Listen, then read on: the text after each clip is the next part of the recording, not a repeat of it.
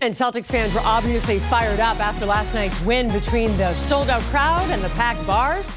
They couldn't contain their excitement, as WBZ's Kmitt shows us.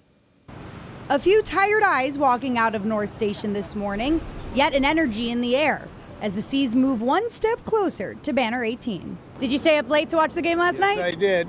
Feel a little tired going into work this morning? Yeah, I do. I'm a big Celtics fan, though. I can stick it out at night. Worth it to see the win? Absolutely. They're a juggernaut. There's nothing stopping them this year. If you weren't lucky enough to be inside the Garden last night, outside was nearly just as fun. Charles and his pup live right along Causeway. The whole street over here was filled up with everyone. It was just an amazing thing going on. Everybody was together. There was no incidents, and they had a good time.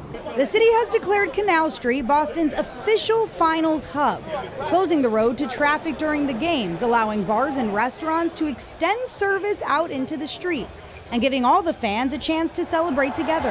It was incredible. I mean, there was a lot going on. There was a lot of noise. There was a lot of chanting, and it was very exciting.